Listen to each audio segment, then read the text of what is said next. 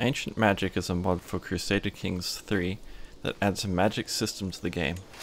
There's many different schools of magic, but this video will just be focusing on Necromancy because that's what I do, but also a little bit of Illumancy because it provides you with summonable minions as well. Mana is added as a resource for you to spend on spells. It accumulates at a different rate depending on which focus you've chosen. It has 3 modes: high experience income, low mana income, balanced XP and mana income, or very little XP but maximum mana income. According to my tests, these various modes may be a little buggy and not working properly, so I mostly stuck to the balanced option. The Necromancy line of magic has some interesting spells.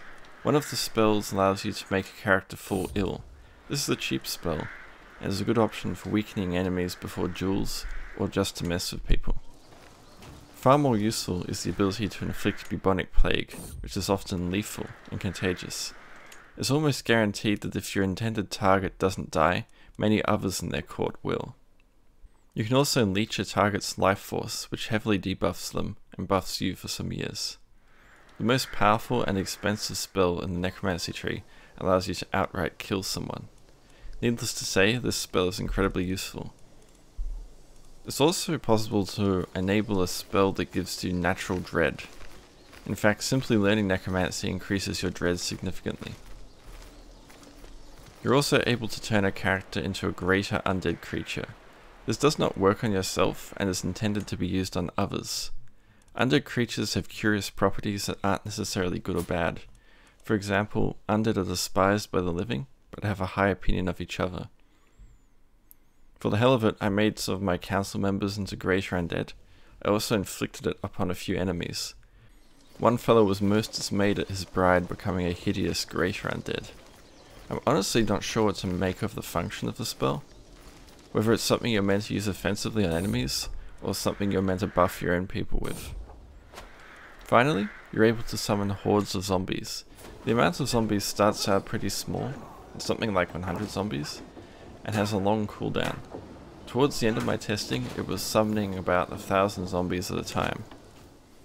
The zombies are quite weak, perhaps comparable to or slightly better than your standard levies. The cooldown for the spell is quite long, but it's also very cheap. So just keep an eye on it, and when it's cooled down, cast it again. It never hurts to have a few thousand zombies lying around. The zombies never heal, so you'll end up with lots of groups of zombies with only a few members. Illumancy is where the strong minions are at. With Illumancy you're able to make golems. The first of these are the stone golems. The cooldown for making stone golems is quite long, like at least a year, but it produces very high quality troops. Your stone golems will destroy your enemies with ease and make sieges go by very quickly. Even better though, and with an even higher mana cost and longer cooldown, are the lava golems. These lava golems come in at only 5 per summon, but they're so ridiculously strong that 5 is plenty. Their stats are insane, above 200, and having some of these in your armies often guarantees a victory. Especially if your army already has stone golems and other high quality man-at-arms units in it. Illumancy has some other spells in it, like cloak fire and whatnot. Things that would be of interest to some normie mage, but not really to me. Overall, the Ancient Magic mod is a good one, and has satisfying minion mechanics. I'm scoring it an 8.5 out of 10 for its minion gameplay. There's no limit to how many minions you can have, except for mana and time.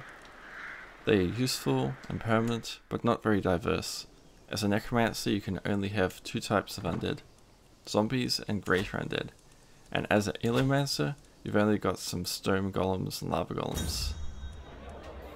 As it is, the magic is a very nice supplement to the existing game, but you'll not feel like a Necromancer nation or something, as the magic is a small part and your armies will still be primarily human. Thanks for watching. I've got more videos on Necromancy stuff coming soon.